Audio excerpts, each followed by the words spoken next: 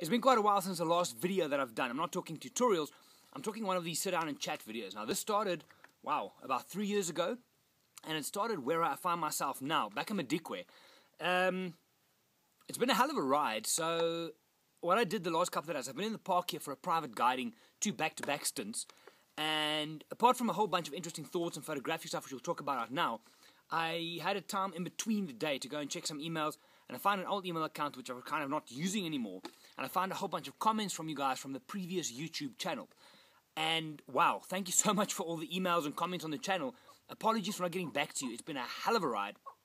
And also, I've been trying to swap over the old Photo Africa YouTube channel over to the new Wild Eye one, but Google apparently doesn't allow you to do that. So I'm in the process now of trying to start the new one up on the photo, on the Wild Eye side, and I'm going to try and link things across. So stay tuned for more. Before we carry on, if you are watching this on the old YouTube channel, I'm going to put banners and stuff on the page with the new link. Please come and subscribe across. Join us on the Wild Eye side, because this is something I'm going to be doing a whole lot of more of again. Pick it up, because Phil, an American client that I had here last week, we had a hell of a time, and that's actually how he found me and got hold of me for guiding and the whole thing. And it's wow, we like this. It's a great way to share and get involved with content. So yeah, come across and subscribe to the new YouTube channel. I'll have all the details up on both the blog and on the YouTube page below this video. Come on, join us on the other side, like the dark side. No. Anyway, as I find myself in Madikwe here, the Wild Eye team is pretty much spread across the globe right now. Jono's back in the office. He's just returned from the Masai Mara. Great week with some guests up there. And then Andrew is up there currently on the Wild Eye Facebook page. It's facebook.com/WildEyeSA. You can follow along, or you can just use the Migration 2013 hashtag on Instagram, Facebook, and Twitter, and you can get updates from all over the place. Now, I'm in Madikwe here, and it has been unbelievable being back. I spent about 6 or 7 years full-time in the park, and that's why I got to know a lot of you guys initially.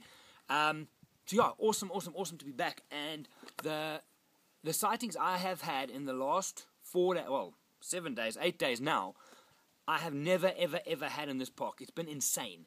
Now, the intensity on the first week when Phil was here with me, we had our own private vehicle and we were just doing photography. Getting stuck in on artistic things, techniques, and so on. A whole different approach to wildlife photography. And wild dogs on a kill, cheetahs on a kill, and lions on a kill. Fresh kills, all within a matter of 3 days. The light was good, the angles were awesome, and the images that came out of it was wonderful. But those you can check on the website or on the Facebook page. So I'm not going to go into too much detail on that. One of the things I thought, let me sit down and actually do a video. So I've got my iPhone up. I hope I'm framing this correctly. But from a wildlife photography point of view, I wrote a blog on the Wildlife page a little while ago called something about 2 questions you need to ask yourself when you're out in the field. So a lot of people go out, they'll get to a sighting and just go grrr, they shoot for the hell of it. Ask them, listen, what are you shooting? The answer is, I'm shooting the lion, or I'm photographing the zebra, whatever the case is. No, wrong answer. Think about the question. What are you shooting? Are you shooting that animal because it's a portrait? Do you want to show the animal in its environment? Is there beautiful rim lighting? The why question relates more to why are you picking up your camera? What is it about that scene that talks to you? Is it the rim lighting? In that case, that's what you're going to expose for. Is it the animal and the beautiful surrounding? Then you're going to pull back a bit and not zoom in as close. If it's the portrait, an old scarred lion's face, then of course, then you're going to get in close. Zoom in, use a tight grip. I'm talking CrossFit, different story. Use a tight lens, get in nice and tight, and show the details. So once you can answer the why, you will know how. Think about it.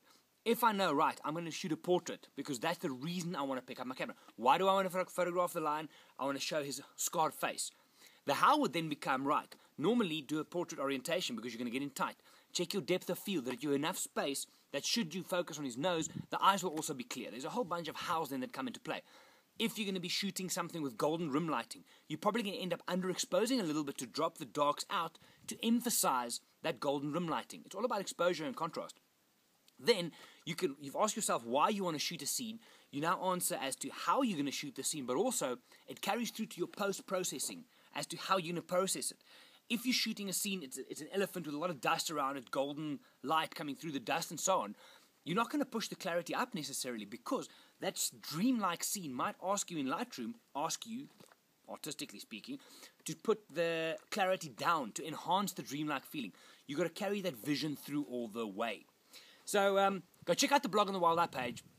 And then, yeah, if you have questions, let's start this commenting thing again. Like I said, I found this old email address to which my YouTube account was linked. We are moving it across to the Wild Eye platform. Lots of interaction on Facebook, so find us there, find me there, join the adventures, and then, yeah, let's see if we can pick this up again. I love doing this stuff. I'm in the Mara from the 2nd of September with Mark Dumbleton, so I'll be trying to do videos from there, but I will also be on my Instagram, on Twitter, and on the Wild Eye Facebook page, so make sure you follow along for the updates.